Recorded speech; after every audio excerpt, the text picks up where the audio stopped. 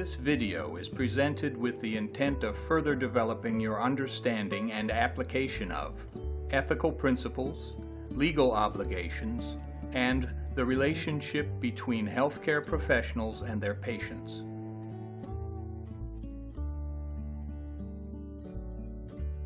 Dr. Ruth Kingsley has just finished an initial examination on a new patient, Carl Whitlock. The doctor has found several areas of concern and is getting ready to discuss these with Mr. Whitlock. As you watch, put yourself in this dentist's position and consider how you might deal with a similar situation in your practice. All right, Carl, we gave you a thorough evaluation and we may have to set up a few more appointments to take care of some problems that we found. Okay.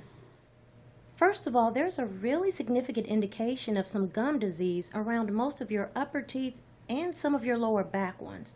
And I'd like to get that taken care of soon, and we can set you up with a specialist for that. And one of your molars has a filling with a leaky margin. Now, in other words, there's a gap where the filling meets the tooth. Now, we should consider this getting worked on right away before it gets reinfected with decay. You also have a slightly crooked tooth on the top left, but it's of lower priority. It isn't affecting your bite or damaging any of your other teeth. So we can get started on replacing that bad filling today. Well, to tell you the truth, Doc, none of those things is what brought me in to see you today. I have no emergencies or problems causing me any pain right now. I'm really here because I want to have you put veneers on my upper front teeth. I looked it up online and saw that you can cap the front ones and really improve my smile.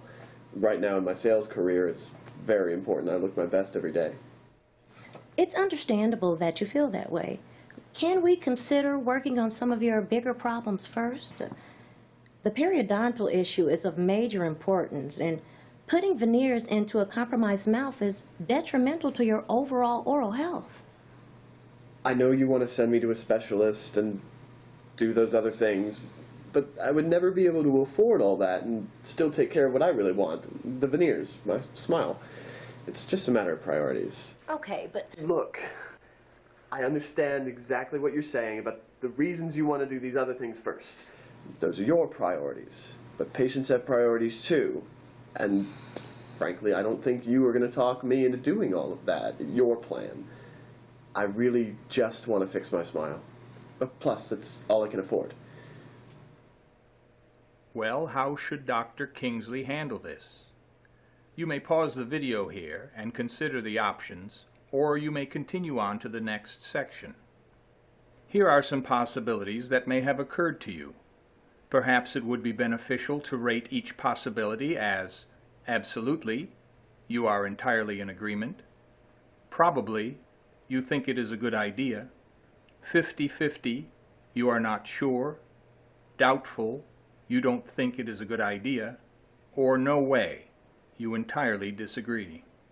You may pause the video after each possible solution to consider the implications of each option.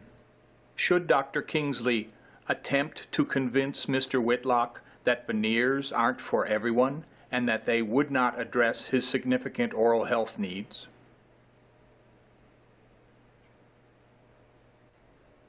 Continue to try to convince Mr. Whitlock that his long-term oral health depends on the plan the doctor has developed.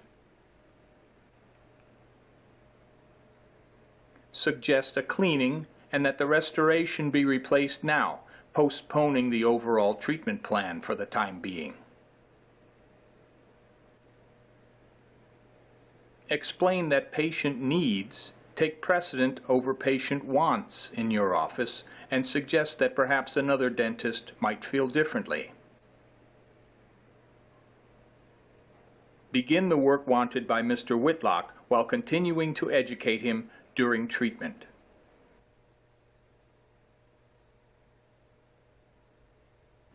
Now let us rate the importance of each of these contributing factors as you weigh what is important in your considerations.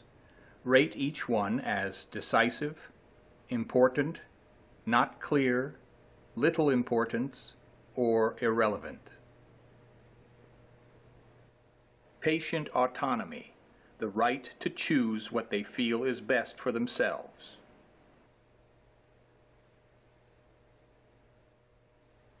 Patient's comprehensive oral needs.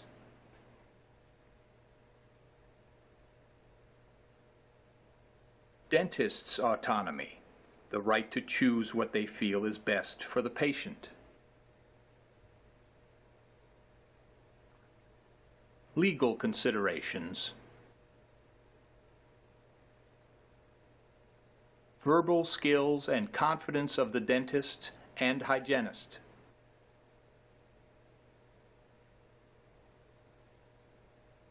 The prospect that such a patient will become a management problem.